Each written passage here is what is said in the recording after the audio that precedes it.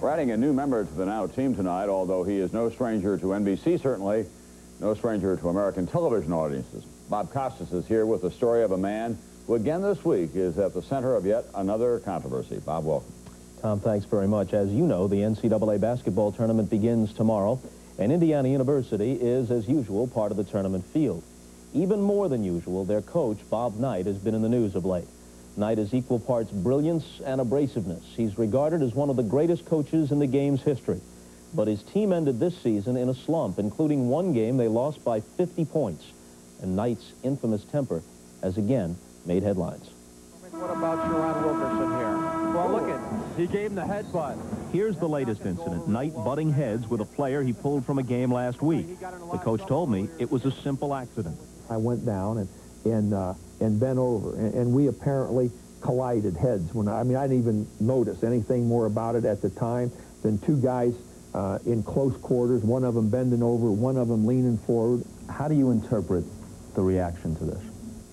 Most of the reaction I got, Bob, was that any negative reaction to it was the absolute most ridiculous interpretation that anybody could ever make of anything. It's out of control, he's out of control, and they do need to step in and fire him, because otherwise it's not going to get across to him that he's doing something wrong. Your reaction if you do something like that is to back off. He didn't. He bored right on in, continued on with his berating of the kid, and the kid's expression told you everything you needed to know. When my time on earth is gone and my activities here are past, I want they bury me upside down and my critics can kiss my ass. Even if in most of these incidents you don't feel you're guilty of any real misbehavior, even if it's just boorishness on occasion, shouldn't a guy... Define boorish. Well, a lot of people think profanity is boorish. A lot of people think being gruff with the media is boorish. Some people would think grabbing the microphone and saying what you said the other day at the last home game is boorish. Shouldn't a guy as bright as you and as experienced as you have come to terms with that by now? Well, if 17,000 people would have booed when I grabbed the microphone the other day, then I would have paid attention. You're preaching to the choir there. That's my choir, though. Bloomington.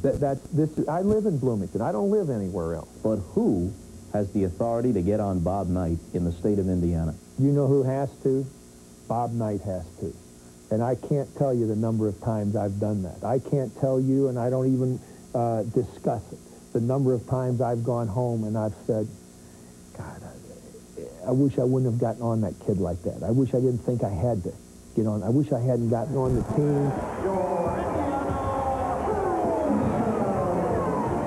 No matter what you think about Bob Knight, he is an extraordinary basketball coach. Under Knight, Indiana has won 3 national championships, 11 Big Ten titles, and Knight coached the 1984 U.S. Olympic basketball team that won the gold medal. Here, we came over too far this time. We got you guys up on top when he could have handled it back here, and we needed to push back the other way. But that's not bad. But Knight is about more than just winning. He's known for running a scrupulously clean program. No cash, cars, or other illegal inducements to players. And Knight's kids graduate. Almost all of them. The absolute essence of coaching is to teach. You just can't come across laterally like you did. It's got to be up and then back out. I think you're using the sport to enable a kid that plays it for you to have an experience that provides him with the background to be successful. I would far rather have a kid involved with a book than a ball. Knight also contributes to the community. On this night, he's preaching the value of reading to kids as part of a program called Night Readers. The coach also led a drive that raised more than $1 million for the Indiana University Library. The book is a lifetime.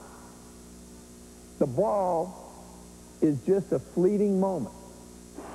And when Hollywood makes a movie about college basketball, Blue Chips, they go to Knight. Nick Nolte plays a character based on Knight, and the coach himself does a cameo. But for many, the single indelible image of Bob Knight is this. The chair. And it's not the only controversial thing Knight's ever done. There was the dispute with a cop over practice time at a tournament in Puerto Rico, and various other eruptions, large and small, but too numerous to list. So far during this turbulent season, even before the headbutt, He had been ejected from 2 games and accused, he says wrongly, of kicking one of his players, his own son Pat, during a game. If it is important to you to get a message across about integrity, about academics and athletics, and if 99% of your actions are in keeping with that, if there's a purity in your approach to coaching the game, why let that message be blurred by this other stuff? I mean, hey, I have never once said I'm perfect. I make mistakes, which really doesn't separate me from anybody else. But you make them in big, flamboyant ways that fit in sound bites and video clips. I make them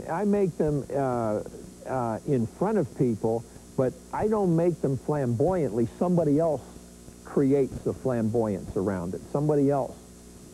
If you demand discipline from your players, are you liable to be fairly criticized if there are times when you appear to be undisciplined yourself? Oh, yeah, I think so. I think you got to take the word fairly out of there. I think we got to take that out of there. Am I liable to be criticized? Absolutely. An architect here in town sent me a little thing. Any fool can criticize, and most do. And so am I susceptible or liable to criticism? Certainly. And sometimes fairly. In the final essence of the thing, what is throwing a chair? Am I the only coach in history that's ever thrown a chair, a coat, a clipboard, water cooler, or whatever? I mean, I joined a long list of guys that have thrown chairs or thrown something. I may have been the most infamous or the most famous chair thrower, but certainly not the only one. Forget the critics. What worries Knight's friends is that he may go too far.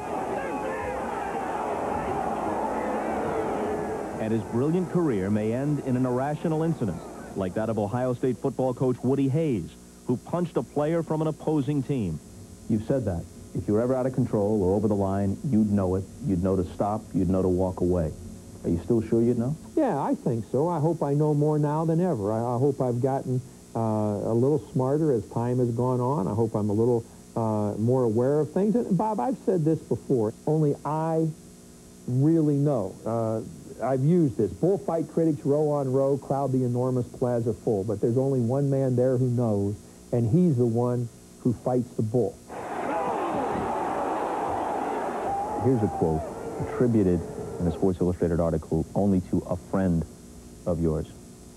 Guy who knows you supposedly said, "Bob is a horse's ass," or words to that effect, but he knows it, and he tries like hell to make up for it. I don't think I'm a horse's ass. I think I'm a pretty good guy.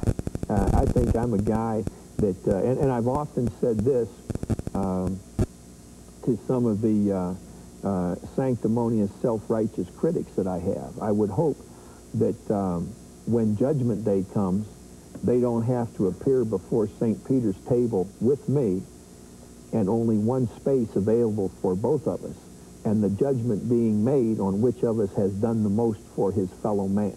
I have no doubt that St. Peter will turn to me and said, "Robert, pass through the gate."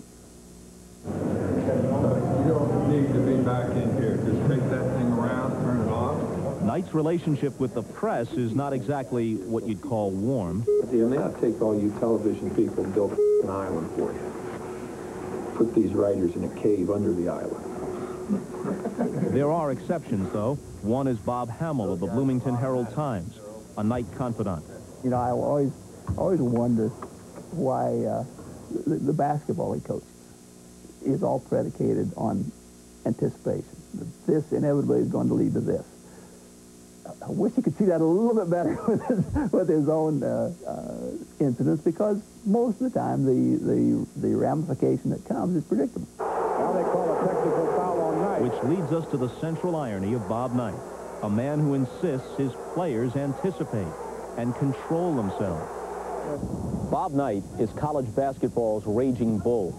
He sees a purity in the game and has an idealized notion of how it should be played and taught. He is obviously a control freak, and the basketball environment he creates at Indiana is his refuge from a larger world he can't control.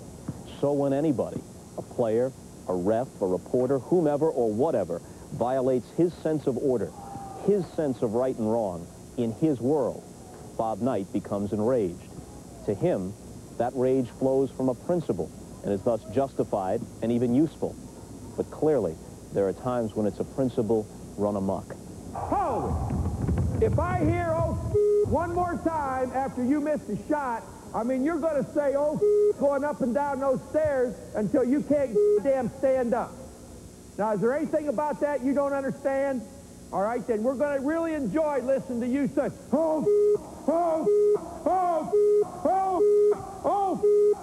I mean, to the point where you can't damn get it out of your mouth anymore. If he could get the extreme volatility under control, would he have to throw the baby out with the bath? Would that modify his personality so much that all the good aspects of the intensity would go with it? Well, that's a hard of an answer because a coach has to be who he is. Former coach Pete Newell, who won the national championship at the University of California 35 years ago, is one of Knight's closest friends. You know, you can borrow a play, you can borrow a defense, you can borrow this. You can't borrow the personality of another coach. Did you ever think about coming out and getting a hand on the damn shooter and being a little bit competitive? Ever? Bob Knight, the perfectionist, the disciplinarian. The question is, does he push his players, teenagers, 20-year-olds, too hard? Act like you want to play. Have you ever had a parent say to you, if it was just basketball, if it was just academics, my kid would be bound for Indiana, but I just can't be sure about the relationship with Coach Knight, so forget it? Absolutely. I simply say, Bob, that I'm going to be the toughest coach he can play for. I'm going to be more demanding than any coach he can play for. He's going to have to go to class. He's going to have to do this. He's going to have to, he's going to have to, he's going to have to, he's going to have to. There'll be more demands placed on your son at Indiana than anywhere he can go. Now, Billy, you've got to understand that too. And we've got to start out right now with that in mind. And if you don't think, if you want to do your own thing, if you want to play your game, at Indiana, we're going to play my game. The overwhelming majority of Knight's players, past and present, swear by him. And if they swear at him, they don't do it in public. Listen to senior Damon Bailey on the best and worst thing about his coach. I think the best thing about Coach Knight is that he's going to give you everything he's got, and he wants everything that you've got. You know, and as far as the worst thing, you know, I don't know. I want to stay away from that.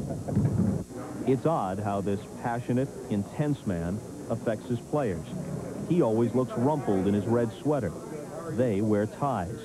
He is difficult and brash. They are polite and go to class. Playing for Knight is an experience unlike any other in sports. Steve, where in the hell are you going with the ball? He's moving away. You got a defensive man coming in. I mean, damn it, use judgment. Use good judgment. We can't play with that kind of judgment. Number 25 for the Hoosiers is Patrick Knight, Bob Knight's son. In a game this past December, Patrick threw a pass away. And Bob Knight, well, what do you think he did? I kicked the chair. I grabbed Patrick's shirt. Patrick, did you think he had kicked you? No, I know he was going for the chair. I mean, my leg just happened to be where the chair was. I mean, I got grazed, but, I mean, as you can tell, he's going for the chair. Patrick knows that there's nobody on the face of the earth I'd love more than him, and he understands that. He also understands that he made a really careless, bad, blind pass out on top. Bob Knight, in his way brilliant, certainly principled, but at times seemingly unable or just unwilling to see where toughness and integrity ends and where misbehavior begins. People want talent, but often they don't understand those things associated with it and upon which it may even be dependent, and refuse them all understanding. People want to win. You know, people want national championship banners. People want to talk about Indiana being competitive. How do we get there? We don't get there with milk and cookies. We never have, and we never will. I saw a game last night. A team came off the floor after playing rather poorly, winning by a point, and everybody's really happy. Maybe that's the way I should be. Maybe that's the way everybody wants me to be. But these banners would not be hanging above my head if that's the way I would have been. Bob Knight says it takes that to win national championship, but coaches Smith at North Carolina and Krzyzewski at Duke, the legendary Johnny Wooden at UCLA, all won a lot of championships, and they were all complete gentlemen. Is Bobby Knight out of control in your judgment? In fairness, I think he has a legitimate point when he says that at least some of these incidents are misinterpreted or blown out of proportion simply because it's him and his reputation precedes him. On the other hand, he fails to appreciate the consequences of these mishaps. And he walks the line so often and leaves himself so little margin for error that in that sense, he's out of control. For example, the young man Sharon Wilkerson told me he doesn't believe that Knight intentionally head-butted him. And when he had a moment to think about it, no hard feelings. But Knight was right up in his face, left him so little margin for error that in that sense, Bob is out of control. And I think there's a tragic aspect to all this. In addition to his obvious success as a coach, Knight is one of the brightest people I have ever met in sports. And he is capable of many unpublicized examples of great compassion and personal generosity. The kid whose tuition he pays out of his own pocket after the kid's eligibility is run out. Landon Turner, the former star player, paralyzed in an automobile accident, his ongoing concern for him, and dozens of acts of kindness that don't fit into a soundbite or don't wind up on television. And in an age of rampant hypocrisy in college sports, he has an unshakable and unquestioned dedication to academics for his ball players. That's a message